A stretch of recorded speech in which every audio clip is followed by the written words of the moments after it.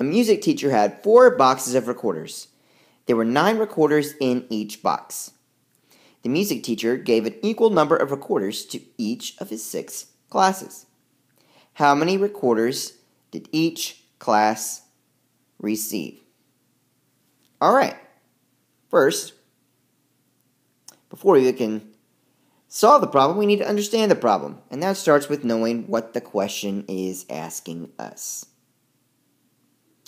This question is asking us, how many recorders did each class receive? So that is the question we're trying to answer. All right. Also, part of understanding the problem comes with knowing what important details or information is in that problem that will help us answer this question. So, we see that he had 4 boxes of recorders, and there was 9 recorders in each box, and he gave an equal number to 6 classes. All right, let's come up with the plan now to solve this problem. So, because I see that an equal number of recorders are going to each of his 6 classes, this makes me think that there are equal groups going on in this problem. When I have equal groups, I usually go to the strategy G, E, T. G standing for the groups that I have, E standing for the equal number that goes in each group, and then T, the total. So, let's start with, how many groups do we have?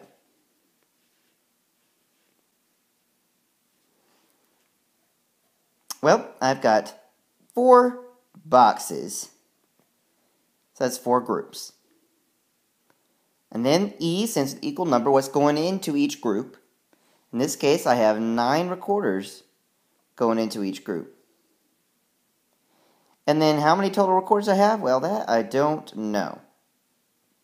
So, I am going, because the total is missing here, alright, I'm going to make my 4 groups of 9, which means I am multiplying to find the total. I am multiplying 4 times 9.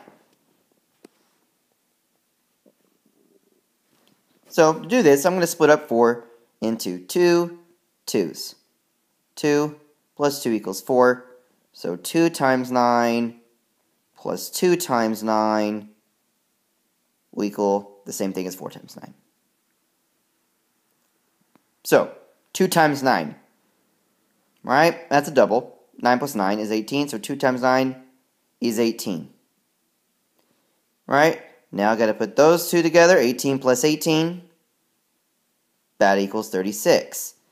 So, he has a total of 36 recorders.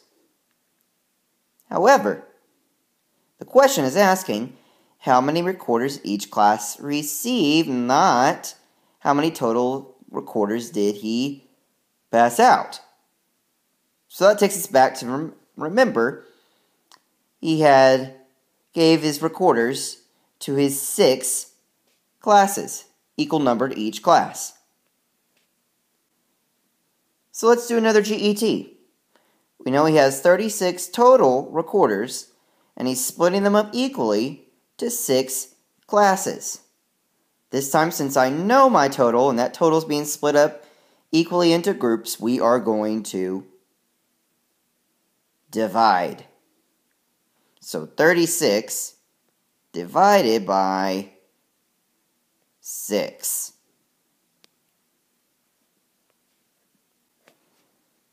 So I'm going to make 6 circles to represent my 6 classes that he's splitting his recorders equally to.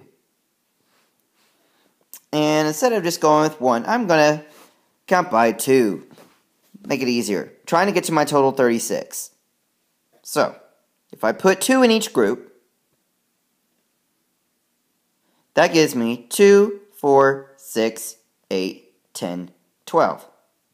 Not there yet. So let's put another 2 into each group. So I had 12, now I have 14, 16, 18, 20, 22, 24. I'm trying to get to 36. Let's go with another 2.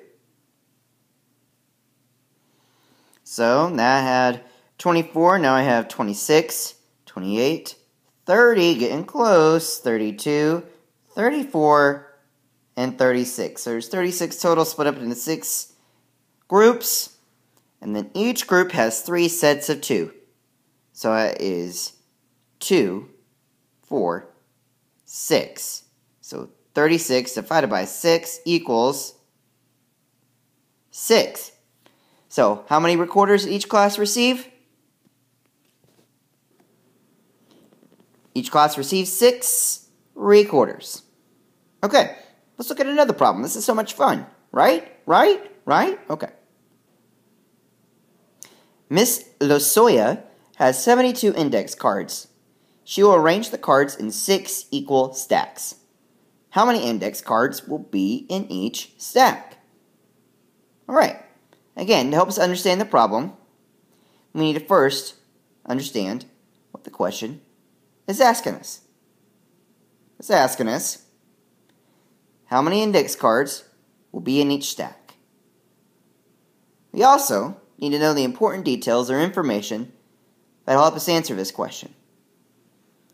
So in this case, Miss Latoya has 72 index cards, and she's arranging them into 6 equal stacks.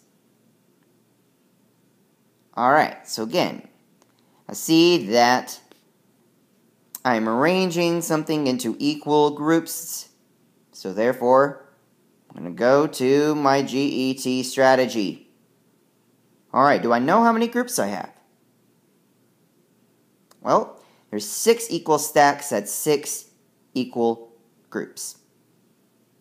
Do I know how much is in each stack, though? Actually, I do not. The question is asking us how many index cards will be in each stack. So we do not know that. Then, what is my total? Well, we got 72 total cards being put into the stacks. So in this case, I have my total being split up equally into 6 equal groups. When the total is being split up equally into groups, you are going to be dividing. We are going to divide 72 divided by 6. 72 index cards divided into 6 equal stacks. So, let's make 6 circles here to represent the 6 stacks. Now, I have a total of 72 that's going to be split up into 6 stacks. I see that I have 7 tens there. Therefore, instead of splitting up one by one, I'm going to start by splitting up 10 at a time. 10 in each group. Alright, so with 10 in each group, that gives me 10, 20, 30, 40, 50, 60.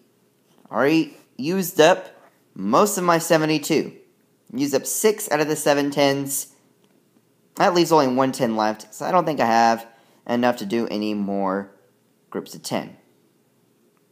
Therefore, I'm going to now go to splitting up 2 at a time. So 2 more into each group. Alright, so I had 60. Now with 2 in each group, I have 62, 64, 66, 68, 70, so close, 72. Alright, my whole 72 is split up into the 6 stacks. And in each stack, I have 10 and 2. That makes 12. 72 divided by 6 equals 12. Therefore, how many index cards will be in each stack?